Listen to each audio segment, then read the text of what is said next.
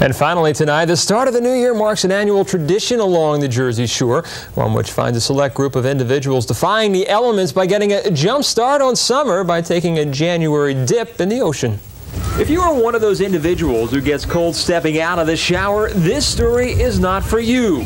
But if you are willing to put aside your inhibitions and some would say your sanity, you probably would have fit in comfortably this morning on the beach in Atlantic City. The Polar Bear Club prepared for their annual trek into the Atlantic. The Polar Bear Club is just a group of people, John, who want to do something that's unique, different, to just be new, something new for the new year.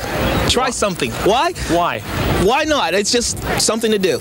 Now, surely these are cognitive, free-thinking individuals who, when presented with the cold, hard facts, mainly cold, would smarten up. Wind chills, what, in the teens? Winds around 20, 25.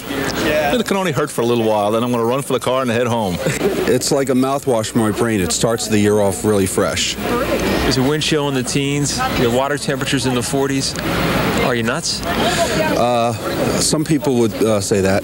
You drove down here today just for this? We took a bus just for this. Wouldn't miss it. Are you nuts? Yes, thank you. Why? We just wanted to do something different. Now, having tried, unsuccessfully mind you, everything in my power to change the minds of those assembled, I was left with but one option: to join them. All right, Harry, what's our game plan here? We're going to get everyone psyched up here, ready to go.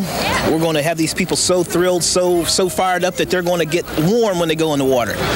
This water is 85 degrees. It's great. It's sunny. It's nice. This is beach weather. I don't think it's possible to get warm in there. Oh, tanning index is 9 today. Great. Sunshine, blue sky. And look, we got people out here. Everybody wants to lay down and get tanned. It's fantastic. This is it. Let's rock and roll. Let's rock and roll.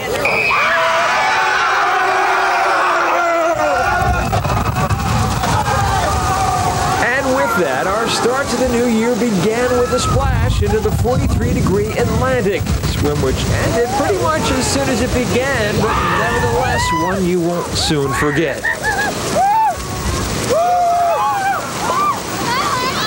Never swam so fast in my life, I did.